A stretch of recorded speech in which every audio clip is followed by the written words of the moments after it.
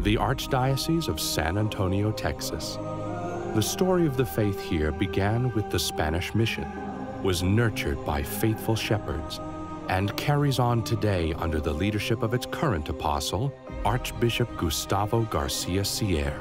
And what we are saying is, we care. God is with us. God is with you. As priests, as lay people entrusted with the kingdom, has to be about God, not as an idea. God with us.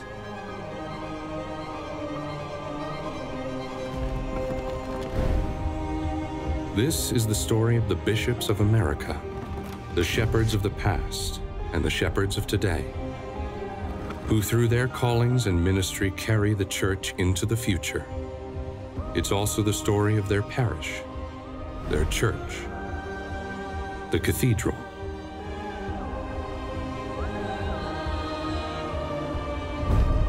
This is The Chair, an exploration of what it means to be an apostle in America.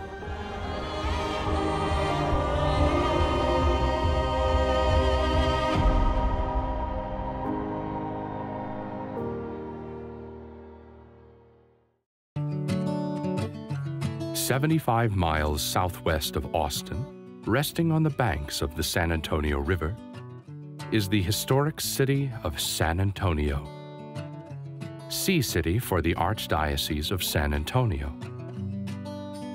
The Archdiocese of San Antonio has long been shaped by its location on the borderlands.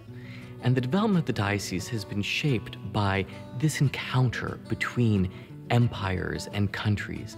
And it's through that experience of being a borderlands diocese and these experiences of encounter, bringing together diverse peoples and experiences, that has really sort of shaped the character of this diocese and allowed for a new, unique, vibrant culture to develop. San Antonio today is probably one of the fastest growing metropolitan areas in the country. It's a city that is very deeply rooted in its Catholic heritage, but looking forward towards the future as well.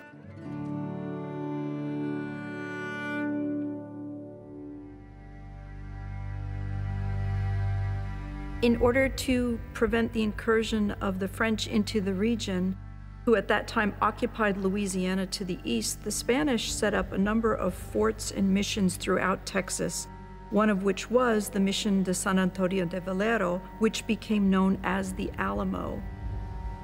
While we often think about the Archdiocese of San Antonio as having a uniquely Spanish flavor, the first missionaries in the region were actually French, coming alongside the explorer La Salle. Their efforts, however, didn't really have a lasting influence on the region, and their presence quickly fades. It wasn't until the 1600s and 1700s when Spanish missionaries coming up from Mexico really laid the permanent foundations of the faith in Texas. The city is called San Antonio, was given in 1689 by the expedition of Franciscans who came from Mexico, and the priest gave the name to the river and projected, as they were trying to get people together in his mind, that it would be a group of people here and to call San Antonio. Last year, we celebrated the 300 years of the missions. Even before it was the United States started in 1776, and the church was already here. And there were people ministering here. And so the missions are really emblematic. They signify a lot. They mean a lot. While they were at the height of their influence, these missions were economic leaders in trade and agriculture. What we see happening later is with the decline of the Spanish Empire and the arrival of non-Spanish settlers, the missions became increasingly secularized. The Mexican Secularization Act of 1833 really did a number on the church. It was passed 12 years after Mexico won its independence from Spain in 1821. And there was a great fear in Mexico that the Catholics would remain loyal to Spain rather than the new Mexican government. And as a result, all of the Catholic mission lands in the American Southwest, which at the time was actually Mexico, were confiscated.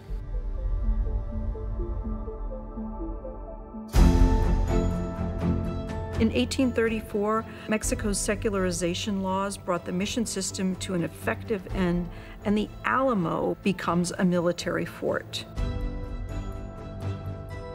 In 1836, during Texas's war for independence from Mexico, a group of Texans attempted to defend the Alamo from the Mexican army. But on the morning of March 6th, Mexican forces broke through a breach in the outer wall of the courtyard and overpowered them. Despite the loss, the phrase, "Remember the Alamo," became a rallying cry for the Texan cause. Texas wins independence from Mexico, and the secularization laws really get dropped in the area. The Pope then creates the Vicariate Apostolic of the Republic of Texas. The Republic of Texas remains independent until it is annexed by the United States in 1845. The Vicariate eventually became the Diocese of Galveston in 1847, with Jean-Marie Audin as the first bishop. Texas is now part of the United States, and he's faced with this monumental challenge of rebuilding Catholicism in this vast territory.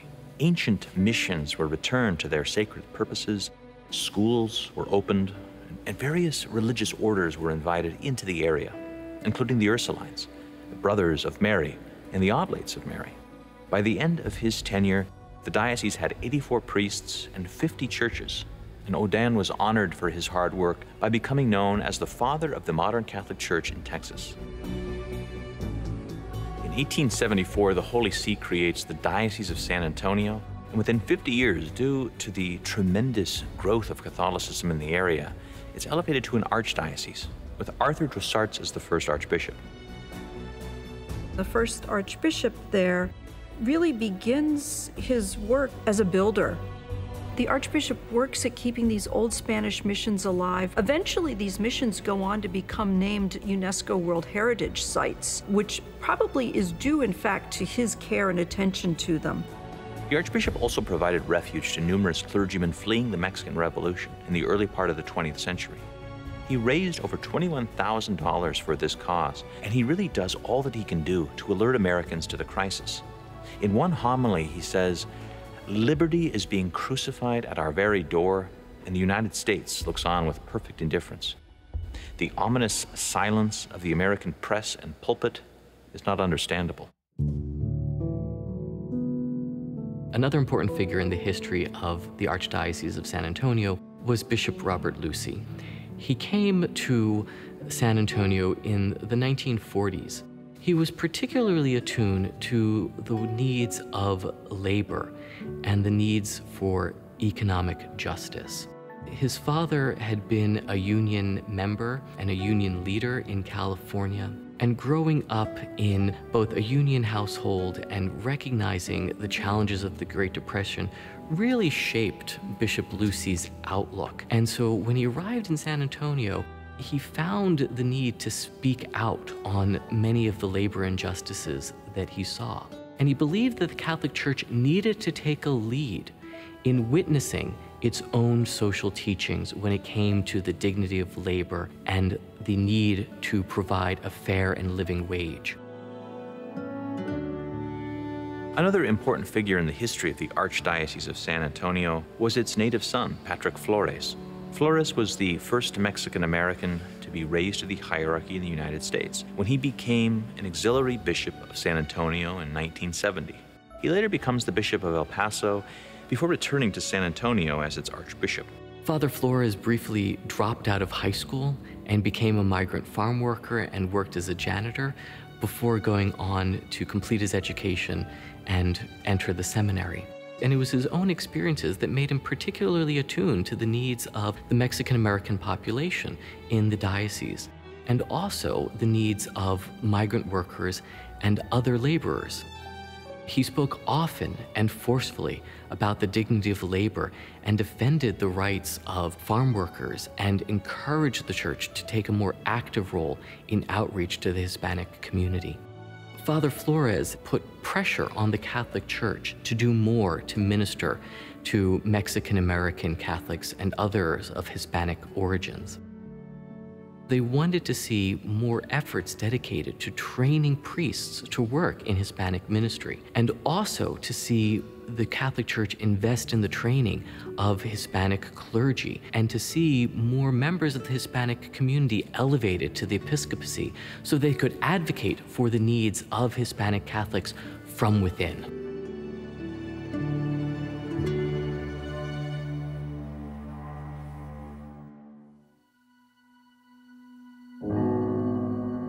Through its long history, San Fernando Cathedral has been the spiritual home of the Catholics of San Antonio. It was founded on March 9, 1731, and it was planned as the very center of the life of this city. The walls of the old church still exist in the sanctuary of the present cathedral, making this the oldest standing building in Texas.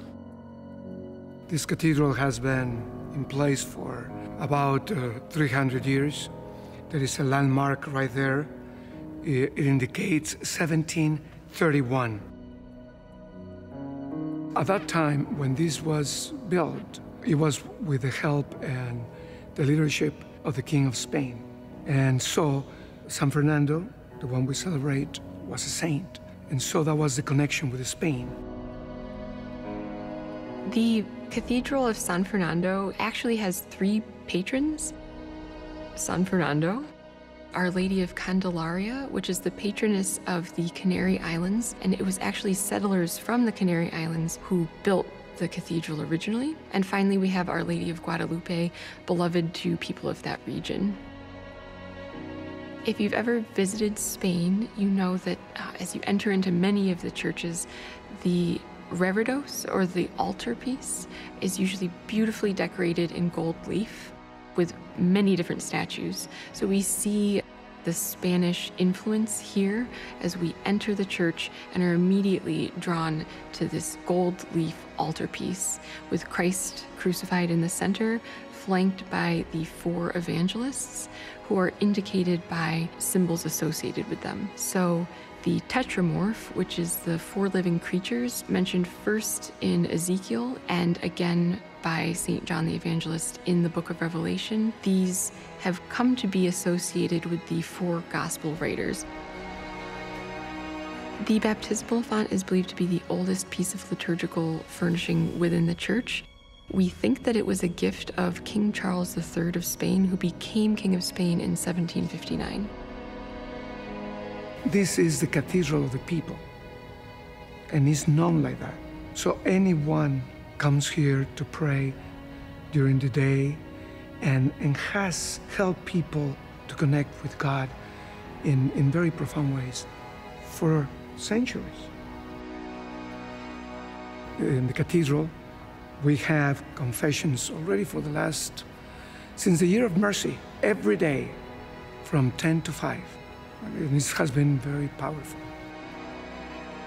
In 1987, Pope John Paul II actually visited the Cathedral of San Fernando, and this was the only papal visit to Texas. So there's a marker within the cathedral that commemorates that event.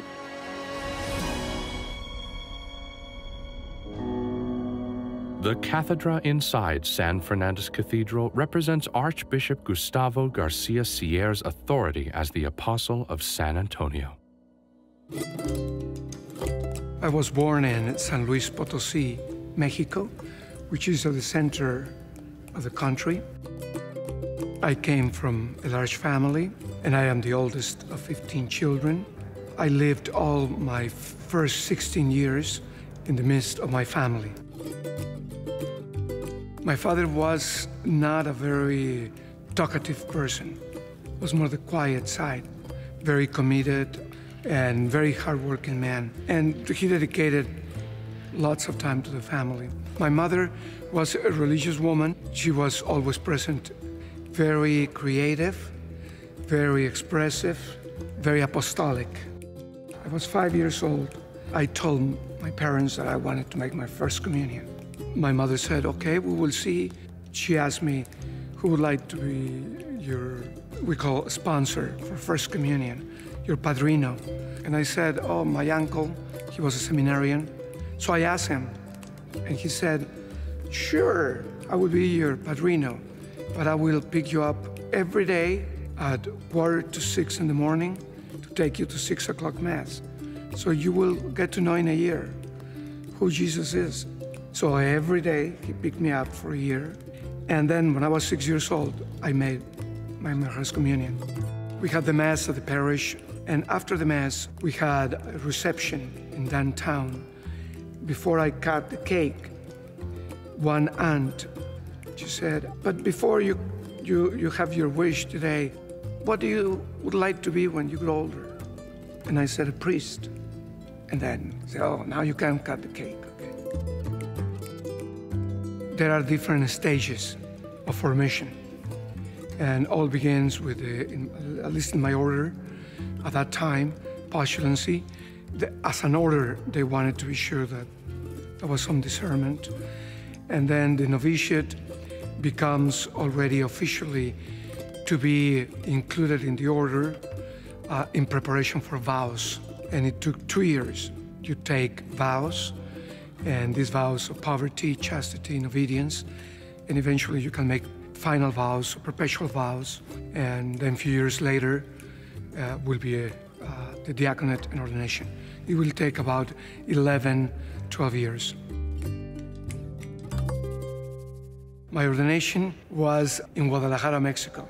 Just I remember the ceremony, there were many, many priests and many people. From the Mass on, it rained very, very, very hard.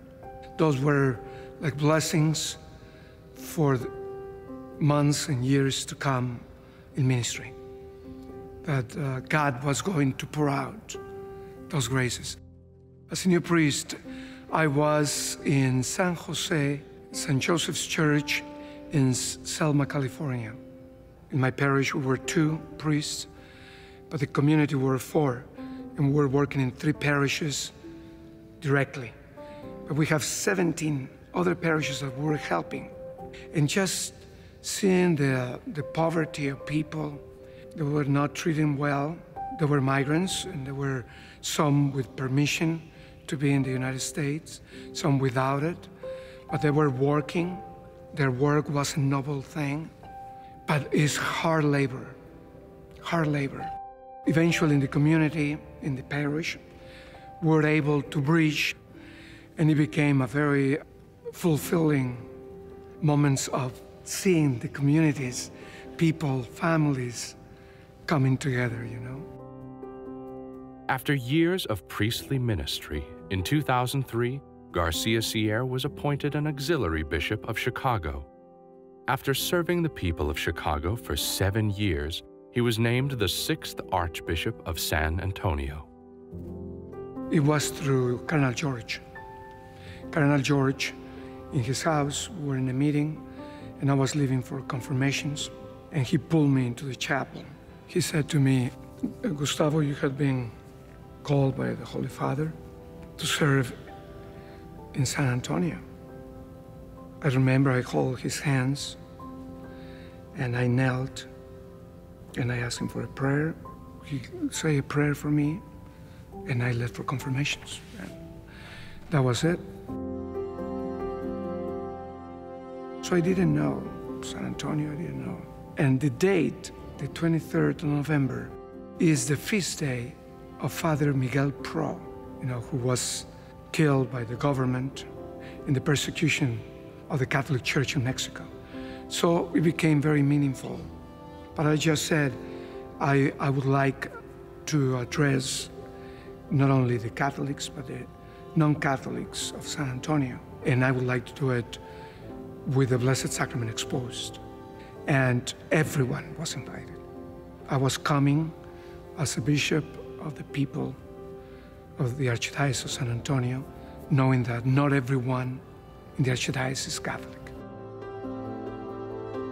In the years since becoming Archbishop, Gustavo Garcia-Siller has been a prophet voice within the American hierarchy, defending his people from bigotry and racism and reminding Catholics that we are all one family in Christ.